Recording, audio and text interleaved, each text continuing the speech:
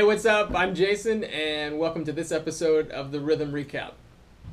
When I was about in the 5th grade, I went to my friend's house where he was watching the movie Friday the 13th, and it scared the crap out of me. The very next day, I happened to be home alone, and I remember crawling under my bed and grabbing the phone and calling my grandma because I was so scared. The bottom line is that fear makes us do stupid things. Biologically speaking, when we are afraid, we do one of three things. We fight, we flight, or we freeze. And you see that over and over again in Scripture, but especially in Peter.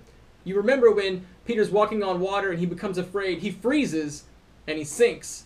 Right after Jesus is arrested, Peter draws out his sword, Scripture says, and goes after one of the guards. He fights. And according to John, after Jesus is arrested, Peter and the rest of the disciples, they flee. They take flight. But recurring fear and anxiety, I think, does one more thing to us. It creates a fiction. It creates a fiction in how we see the world and how we see ourselves.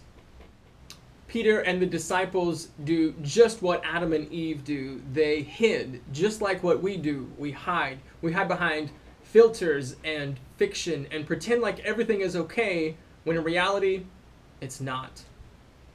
True faith, true courage is the willingness to be vulnerable. It's the willingness to be authentic. It's the willingness to admit when something is wrong.